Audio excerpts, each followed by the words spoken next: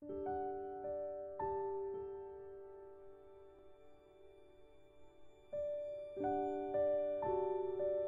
29, Wednesday, Memorial of Saint Catherine of Siena, Virgin and Doctor.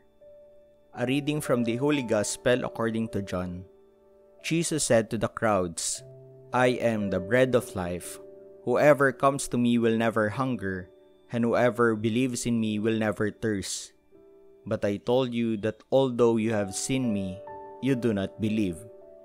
Everything that the Father gives me will come to me, and I will not reject anyone who comes to me, because I came down from heaven not to do my own will, but the will of the one who sent me.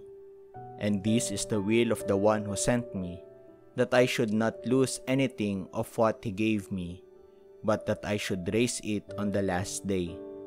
For this is the will of my Father, that everyone who sees the Son and believes in him may have eternal life, and I shall raise him on the last day." The Gospel of the Lord. I should not lose anything of what he gave me. The words of Jesus refer to the care of his own as the Good Shepherd. His fold pertains to the disciples, those who believe in him, but Jesus has other sheep, which he also must lead. The psalmists sing of the Lord God as a shepherd leading his people to green pastures and to still waters, and protecting them with his rod and his staff.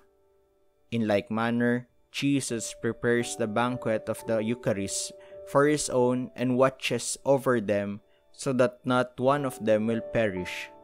At his passion, when he is arrested in the Garden of Gethsemane, Jesus gives himself to those who have come to arrest him, on condition that they let his disciples go. The evangelist sees this as a fulfillment act. This was to fulfill what he had said, "I have not lost any of those you gave me." Indeed, he gives his life for the sheep.